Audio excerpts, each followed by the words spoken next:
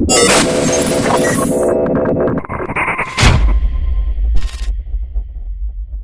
can see both systems are very responsive. The ODROID XU4Q, to me, has more of, at least out of the box, has more of a desktop computer feel to it. The responsiveness is like a desktop computer as well, but the operating system feels very desktop computer-ish. Raspberry Pi, Raspbian has done a fantastic job of making it feel that way as well, but it has a bit of a I don't know, not quite a desktop feel to it. It's not quite as powerful, and it has a little bit of latency to it. So over on the Raspberry Pi 3, first thing I want to test is we're gonna run a probably a 30-second test using stress-ng. So stress-ng, and we're gonna tell it to use all CPU cores, and we're gonna test 2 IOs.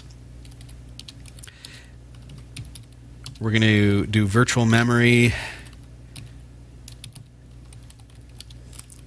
with 1 gig blocks, and we're going to go for 30 seconds. And then we'll get the metrics brief at the end. I'm going to run that, and we're going to jump over to the ODROID XU4Q, and we're going to run exactly the same command. So stress ng -- CPU 0 IO2.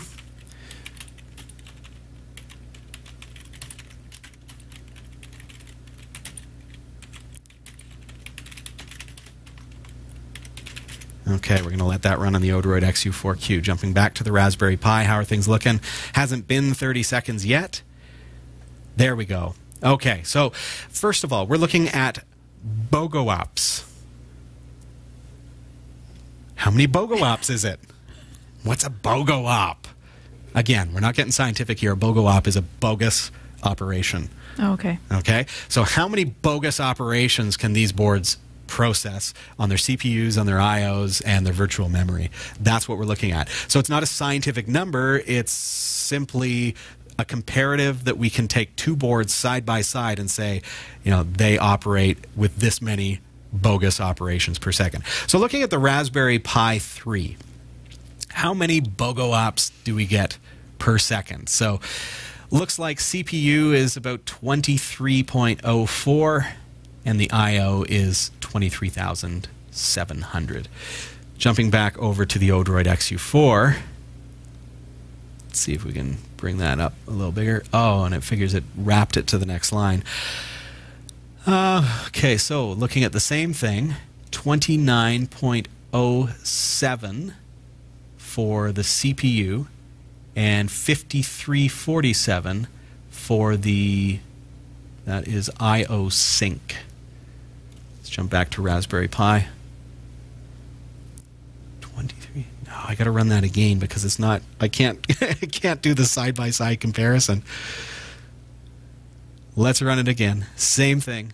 Now, because we've specified CPU 0, this is going to use 8 cores on this particular device.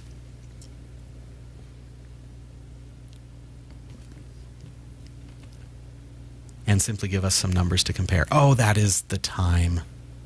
That's the time. BOGO ops. I'm looking at the completely wrong column. Look at the left-hand side there.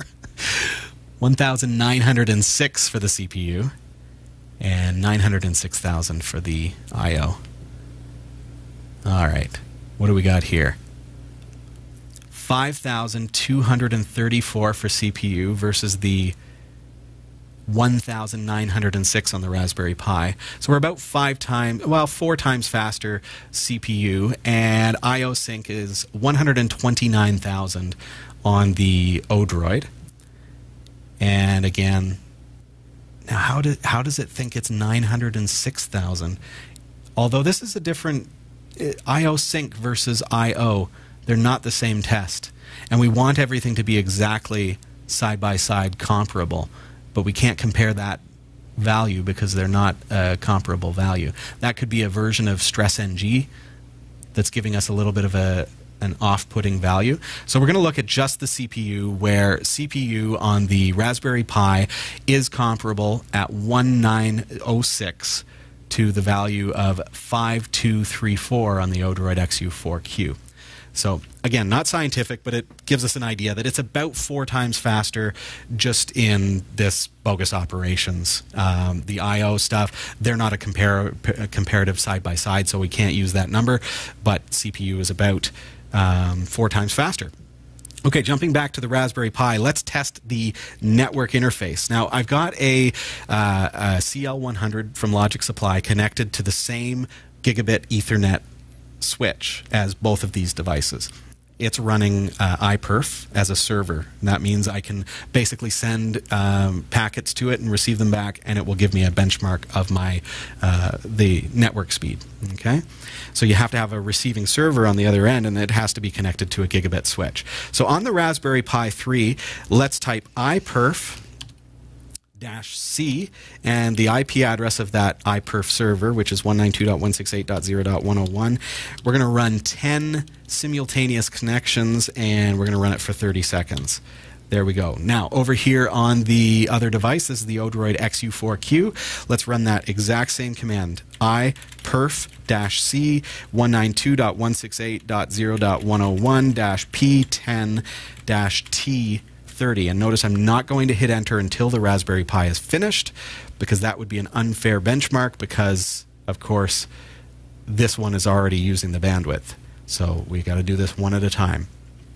Raspberry Pi should be wrapping up. There we go. I'm going to hit enter on the other device here and let that run while we look at these specifications. So so basically what we're seeing there is the bandwidth megabits per second on all 10 connections, and then the summary at the end, which is an average over 30 seconds. So we're getting 94.2 megabits per second. Now, with the 100 megabit Ethernet adapter in a Raspberry Pi 3, that's pretty significant. That's 92% of its overall promised speed is being achieved. So that's pretty good.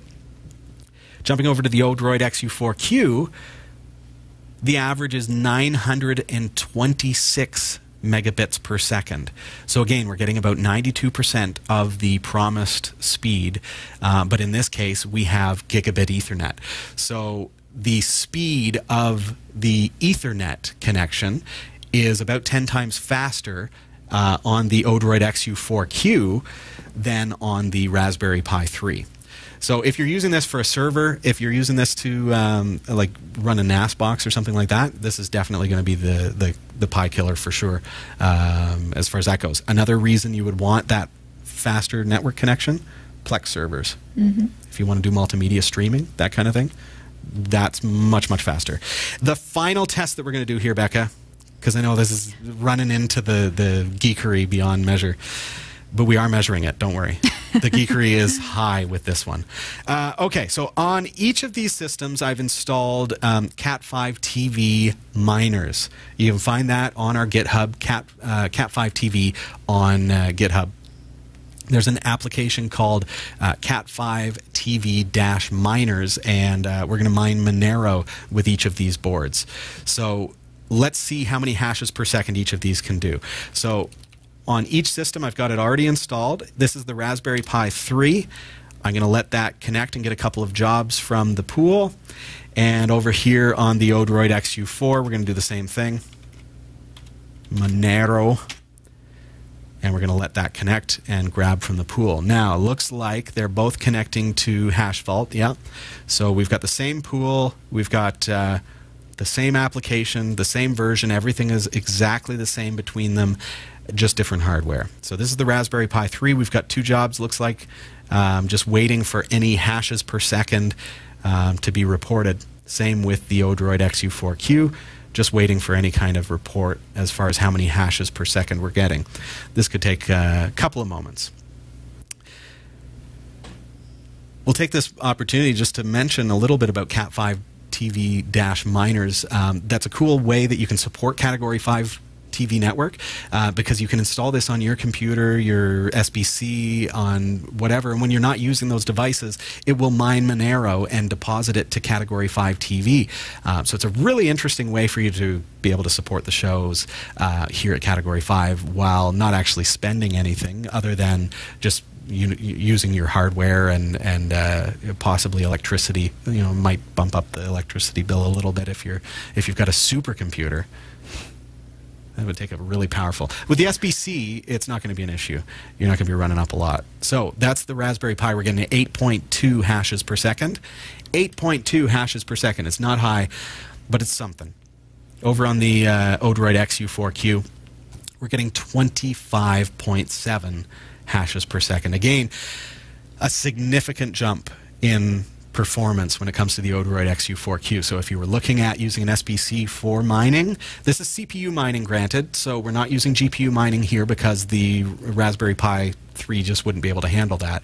So with CPU mining, we're getting about 8 on the Raspberry Pi 3 and about 23, did I say, on the XU4. 25, almost 26. And there's the Raspberry Pi 3. It's gone down to 7.7. The ODROID is holding its own at 24.7. So definitely getting better hash rates on that. Yeah.